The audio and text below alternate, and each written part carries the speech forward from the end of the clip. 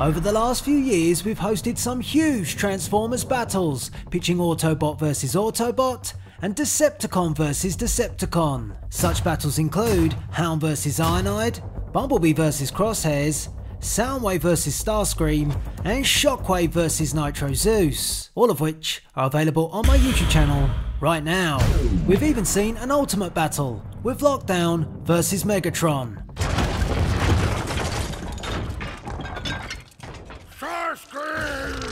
And now, Transformers Battles returns with two of the biggest and baddest in a battle for leadership and Decepticon supremacy, because this battle is Soundwave versus Megatron. Now before we get into it, please note these battles take place inside the live action universe, and make sure you are subscribed to the channel with the notification bell turned on so you stay up to date with all my Transformers content. So let's start with Soundwave. Soundwave is featured in two of Michael Bay's live action films, Transformers Revenge of the Fallen and Transformers Dark of the Moon. Soundwave also featured in Travis Knight's reboot Bumblebee. Soundwave is the communications officer of the Decepticons and one of Megatron's most loyal allies. This allegiance was no more apparent than in the 1985 reboot, where Soundwave took command in the absence of Megatron in an attempt to destroy the Autobot resistance. With Soundwave being deemed as loyal, unlike Starscream, being trusted as an ally would work to his advantage, as any advance he would take to gain control would take Megatron by surprise. In Transformers Revenge of the Fallen, the communications officer used his tactical skills to breach the US military satellites and locate the remains of the Allspark. His minion Ravage was then ejected and sent down to Earth to secure the shard. Soundwave did this expertly, without getting his giant robot hands dirty. But this mission was to locate and retrieve, not seek and destroy. A mission of this type would likely require all Soundwave's minions, not just Ravage. That means Laserbeak, Buzzsaw, Rumble, Beastbox, Ratbat, Doombox and possibly Frenzy. All of them would need to be involved, but would it be enough to take down the almighty Megatron? If not, Soundwave may be required to compete in bot v bot combat. Bring the rain! And Soundwave could then make use of his sonic cannons. The only problem is, Megatron has a fusion cannon. Wait. Which is more powerful? Let me know in the comments below. The last time we saw Soundwave take part in robot combat, he was blown away by Big Yella of the Autobots. If we look at alt modes, Soundwave is a class act, a true master of deception. So much so, maybe Megatron wouldn't see him coming, just like Carly Spencer didn't in Transformers Dark of the Moon, when Soundwave was disguised as a Mercedes-Benz SLS AMG. So for Soundwave to win this battle, a tactical approach means everything. A meticulous plan would need to be perfectly executed, but that is what Soundwave does best. Locating the shard, locating Megatron, re-sparking Megatron, working with the Gould family for decades to hide the location of the Ark, to assassinate Jerry Wang, and the list could go on. That's Jerry! But could that list stretch as far as to take out the Decepticon leader, Megatron? So it is with that, we discuss the Decepticon leader, arguably the most powerful Decepticon, but his track record in the live action movies is an abysmal one. Sparked out in Transformers, face blown off in Revenge of the Fallen, ripped apart in Dark of the Moon, then there was this guy for a short moment, but then he's back being kicked off the face of the planet in Transformers The Last Night. Oh, and of course, not forgetting Bumblebee, where he wasn't in it at all. Shh.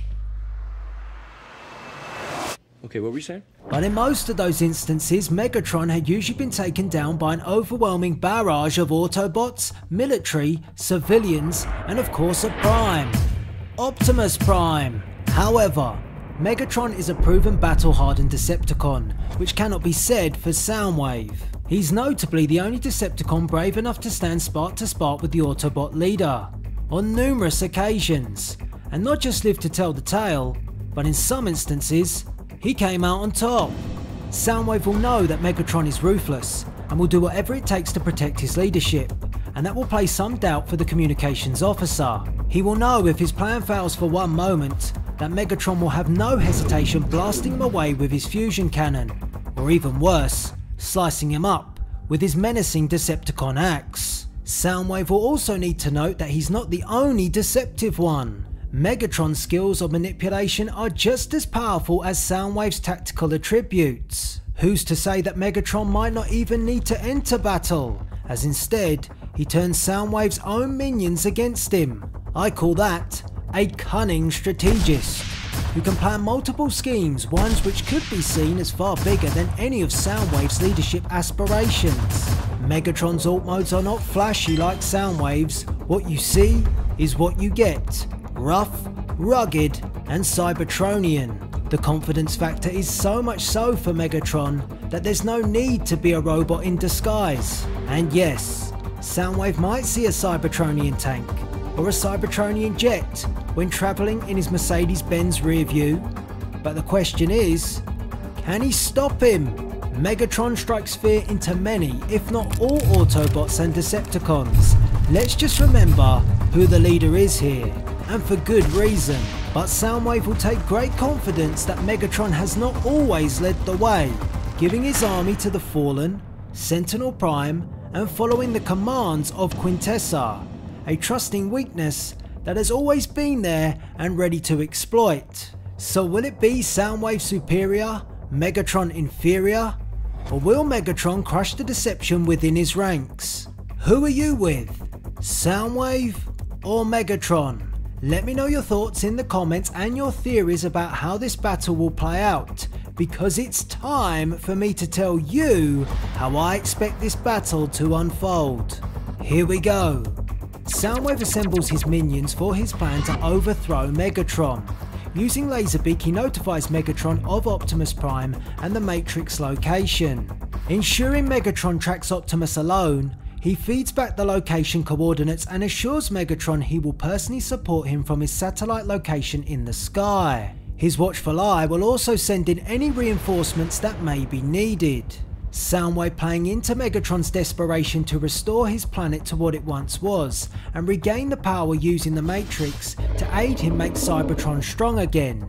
Megatron takes the bait and heads to Prime's location. Upon arrival, Megatron finds there's no Prime, no Autobots and no Matrix of leadership, just a surrounding of Soundwave's minions. At this very moment, it becomes clear to Megatron that this is not a locate and retrieve mission, this is a search and destroy mission, with him being the one that is to be destroyed.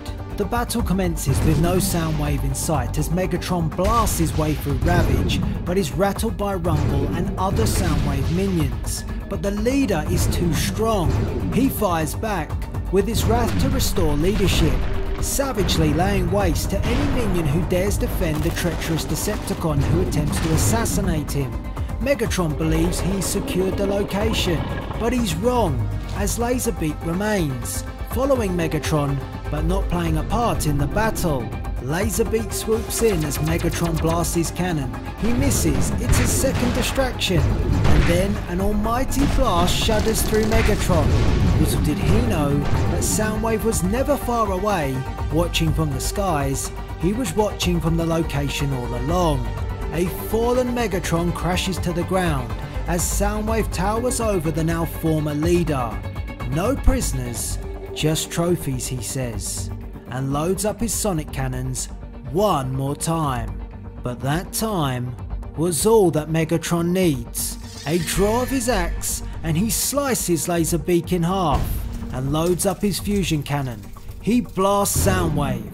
Soundwave attempts to transform into his Mercedes-Benz alt mode to make a quick escape, but the blast from Megatron has scrambled his circuits. His ability to transform now in bits. Soundwave's so damaged, Megatron doesn't need to transform, as he loads up his cannon once more, and boom! The battle is won. My winner, and still the leader of the Decepticons, Megatron. So there you have it. For all the planning and tactical attempts made by Soundwave, Megatron was able to overpower his minions and shock Soundwave, blasting back when Soundwave thought the battle was won. Megatron toughing it out. But how would you see this battle playing out? Do you agree with my outcome? What would your theory be for this battle? Make sure you let me know in the comments, and also which future Transformers battles you would like to see on the channel. If you enjoyed this video, blast that like button with your fusion cannon, and please rate, comment, subscribe, and roll out.